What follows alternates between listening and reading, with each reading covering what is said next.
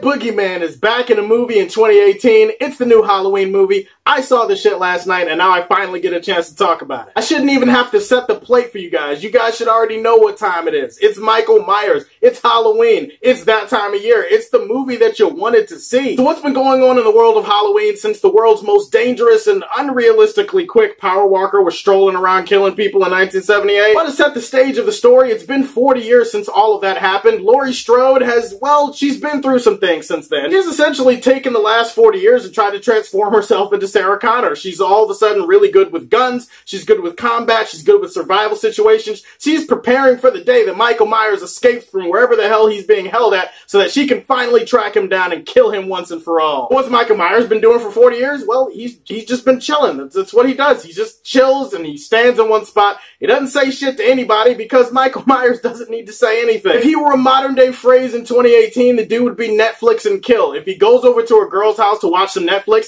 he's not trying to talk, he's not trying to fuck. He'll just watch the movie silently with her and then he'll kill her afterwards. Apparently he took a vow of violence or something, or, you know, it's kind of like a vow of silence, except obviously there's a lot more murder and bloodshed in it. Michael Myers is getting transported and then he breaks out of the transport because, of course, because otherwise there wouldn't be a movie. And so Laurie Strode and Michael Myers are on a collision course of destiny, and in the meantime, Michael Myers is going to walk around a neighborhood and pretty much slaughter everybody in his path. I've been looking forward to this movie for a very long time. It was one of my more anticipated films in the second half of the year. Luckily, this movie seems to skip over or ignore all of the events of the other movies. It pretty much is just a direct sequel to the original, so, you know, I feel like they did us a solid on that one. There's definitely a lot of things to like about this movie. There are some things that are wrong with it because, of course, but I'll save that for later on in the review. Let's talk about the shit that I did like. I mean, let's be honest, you're not tuning into this review because you want to hear, hey, how did Sally feel about the fact that this person last Friday did her nails wrong? Like, you don't give a fuck about any other person in this movie except maybe Laurie. All you care about is, was Michael Myers back and was he badass? And I gotta say that Michael Myers in this movie is back. He is officially a badass once again. They delivered on the thing that you wanted the movie to deliver on. I can at least tell you that. He's just as intimidating and menacing as he ever was. I love the way the mask looks on him, and I love the brutal kills that he dishes out in this movie. He kills a lot of people in this movie, and what I love about it is that it captures the atmosphere and the tension that you felt when you watched the first Halloween. The movie stylistically feels like it's paying homage to the original Halloween. In fact,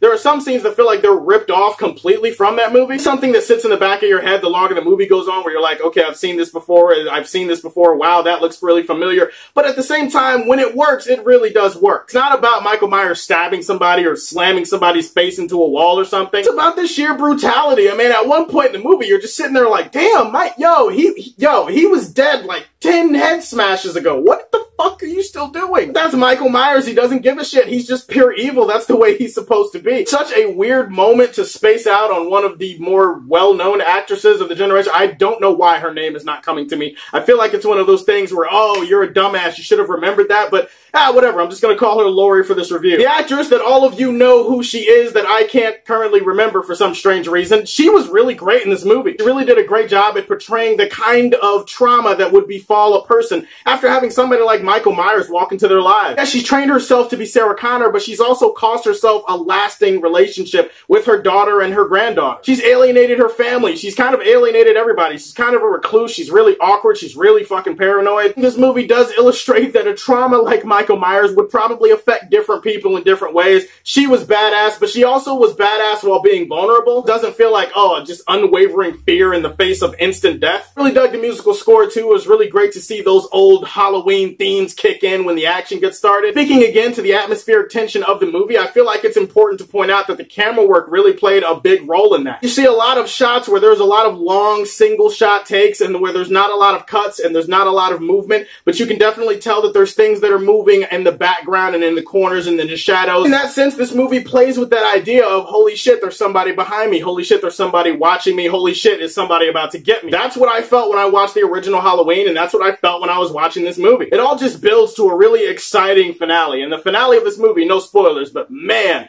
I had chills and I was on the edge of my seat for that shit. This movie definitely had its fair share of problems, I'm not gonna lie. For starters, I feel like every other character in this movie outside of Laurie was pretty much useless. I don't mean useless in the sense of, oh, they didn't kick ass like her. I mean useless in terms of, I don't actually know what they added to the movie. I did like her daughter, I think played by Julie Greer, or I think that's her name. I can't remember if that's her actual name. She played Laurie Strode's daughter in the movie, and the relationship and the dynamic between them, the fact that they're two broken people trying to piece their lives back together after all of this paranoia and trauma, I actually really like that. But there are so many other characters in this movie that just feel completely disposable. They feel like cannon fodder, like they're only in there to do something stupid so that it propels the plot forward. And yeah, sure, you can say that's a nitpick because there's a lot of things that happen in horror movies nowadays where you could look at it and say, okay, that was stupid, that was dumb, why did that happen? But when the movie spends so much time focusing on these other characters and then characters just consistently do dumb shit throughout the movie that only exists to propel the story forward, I gotta call a spade a spade. That's just kind of weak and lazy for me. A couple of subplots in this movie that, I'll be honest, I don't know why they were there. They didn't really add anything. There's this one subplot